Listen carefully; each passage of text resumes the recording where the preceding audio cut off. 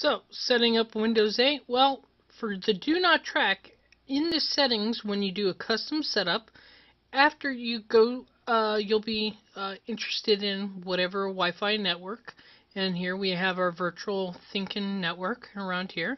So go ahead and select Turn on Sharing and Connected Devices, or don't, depending on what your situation is, but I'm going to.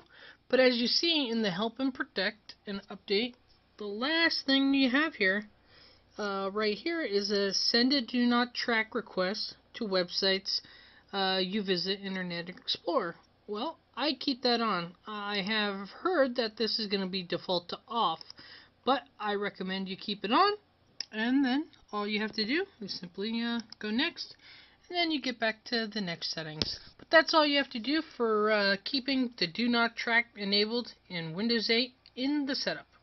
Thank you.